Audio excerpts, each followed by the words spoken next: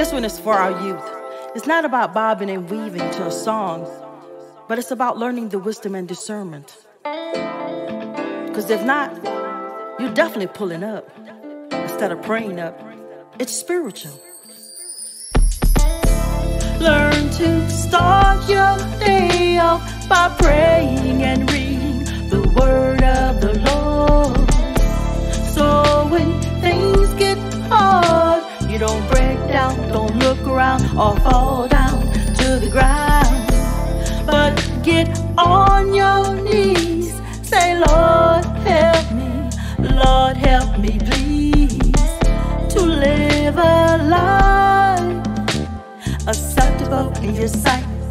I'm just trying to live right. Stay prayed up so you don't pull up when it gets rough and you've about had enough.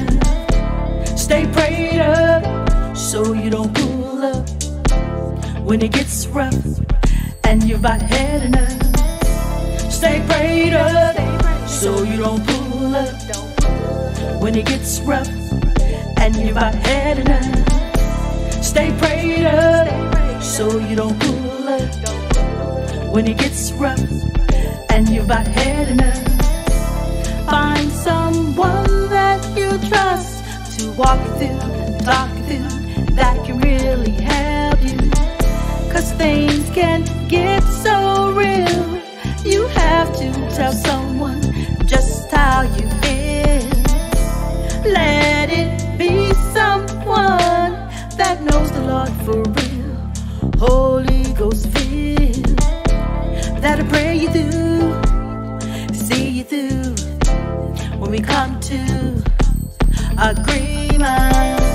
Stay prayed up so you don't pull up when it gets rough and you've about had enough.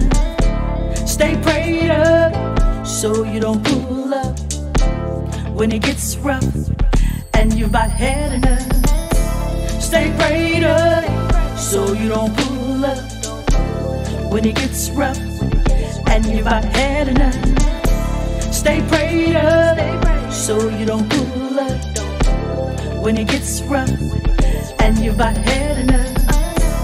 So much going on, my brothers and sisters, you have to stay strong.